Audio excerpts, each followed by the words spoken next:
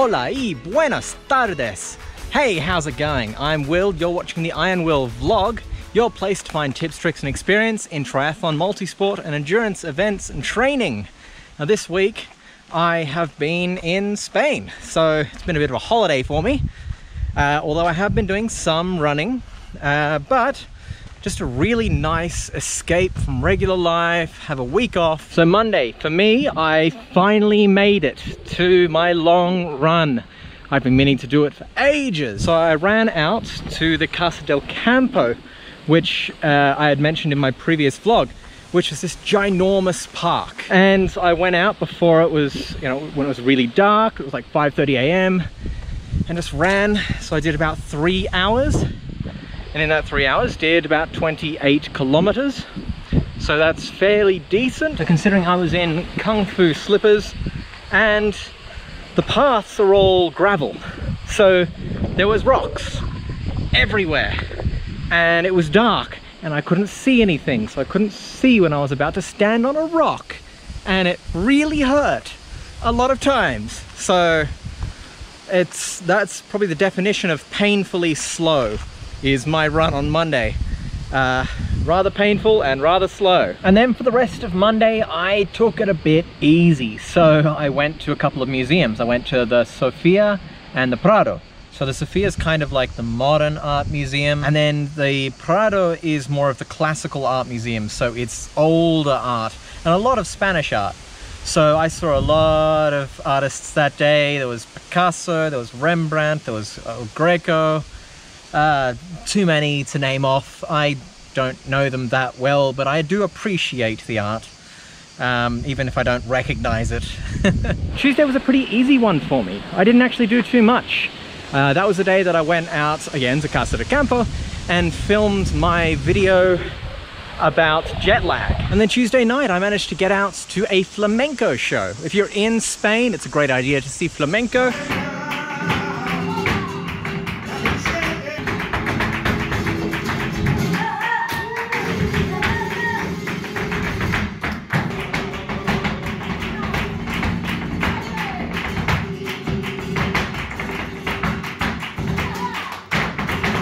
Wednesday was a pretty decent day. I did Segovia and Toledo. So I took a tour group, IBE Tours, which they were great. They picked me up from in the middle of Madrid. We drove out to Segovia. We did a walking tour of Segovia, which was amazing. If you ever get to go to Segovia, of course, you got to look at the aqueduct. That thing is amazing, 2,000 years old. And there's the Alzacar in Segovia, which unfortunately is a recreation. It burnt down apparently a while ago, so they had to remake it. But still an amazing place to go and visit.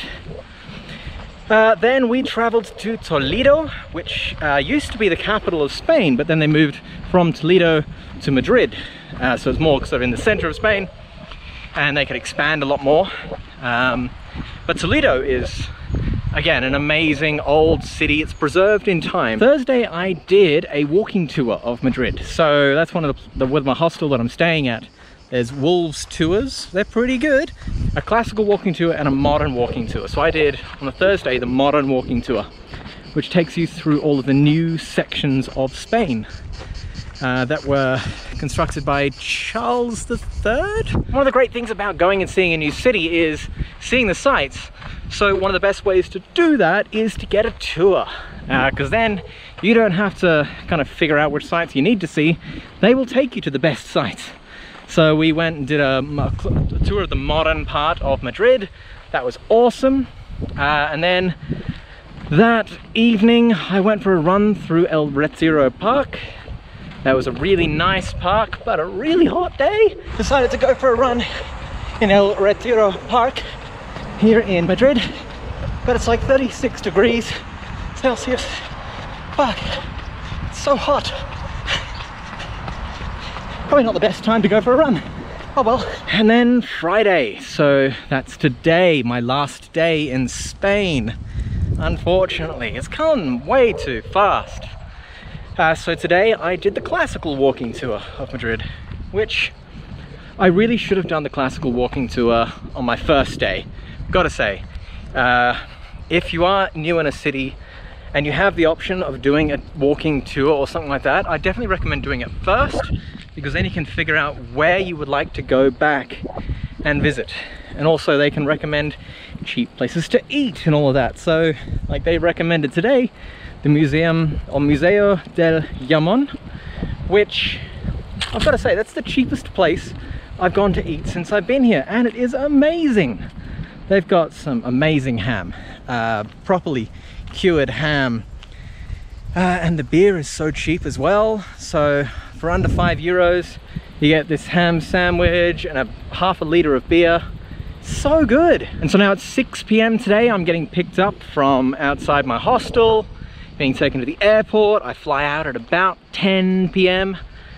Then all of Saturday is written off, because of course I'm going to be on a plane. And then this weekend I'm going to do this vlog a little bit early, because I'm going to do a special vlog on Sunday. That is the day of City2Surf in Sydney, which I'll be running in a lion dance costume, and I'm going to be landing in Sydney at 6 a.m.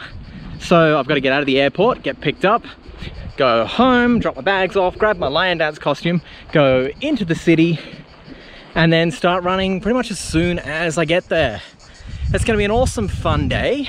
I'm going to be absolutely dead tired by the end of it, but it's totally going to be worth it. And I am fundraising for this event. I'm running on behalf of the Australian Cancer Research Foundation, and I'm running the event in the lion dance costume in memory to my Kung Fu Sifu Randy Sullivan Bennett at the Australian Jiaoga Kung Fu Academy. Now, if you would like to donate, if you do have a couple of spare dollars and you can donate, then that would be amazingly appreciated. You just need to go to jiaoga007.com. I'll leave a link in the description box below. And yeah, any donations are extremely appreciated. So that'll be on Sunday. That'll be a great day. Also, next week is the world premiere of the Run Nation Film Festival. So this is an event that started about 5 years ago. This is the 5th year that it's been happening. So yeah, 5 years ago. And it's the world premiere in Sydney. So at the George Street Cinemas in Sydney City. And if you would like to attend, I've got a special code that you can use, and I thoroughly recommend it. It's IronWill 2019. Again, I'll leave links in the description box below. And this event is amazing. It's full of films about runners. So people who've had inspiring stories or motivational things, or they've overcome challenges or obstacles. And it's just such a great night to attend. And of course, since I'm back in Australia, I am going to be trying to run a lot more often. Now, over this last 2 weeks, I did have a lot of Achilles issues.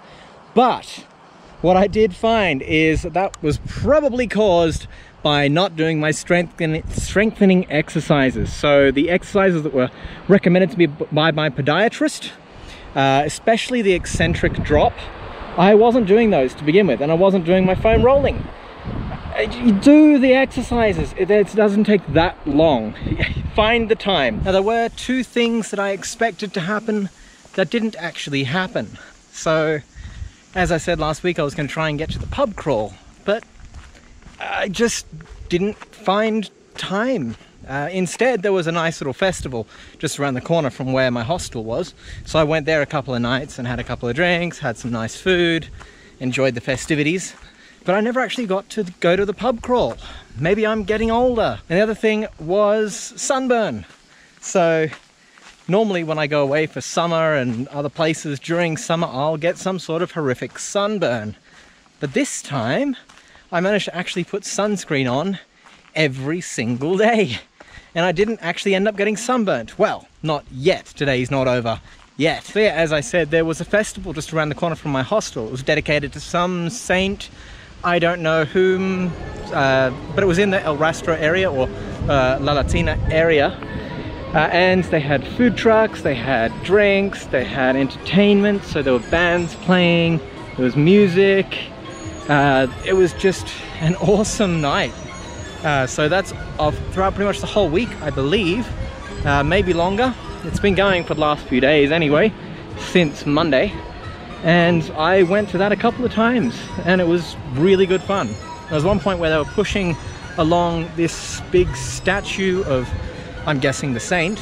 And then all of a sudden, once they reached the top of the hill, they all stopped, and these kids got up on top of the statue and started throwing roses out at the people around, and people were really excited to catch the roses. And once, you know, someone caught a rose, they would run back to their family all excited. I had no clue what was going on, but it looked really fun. Anyway, it's starting to get windy here in Casa De Campo today, and I've got to start heading back to go get my car. So thanks for watching. If you want to check out that video I did about jet lag, I'll leave a link up here. If you want swim, bike, run and exercise content every week from, well, this week here in Spain and regularly from in Australia, from Sydney, Australia, then hit that like and subscribe button, and I will see you in the next one. Cheerio.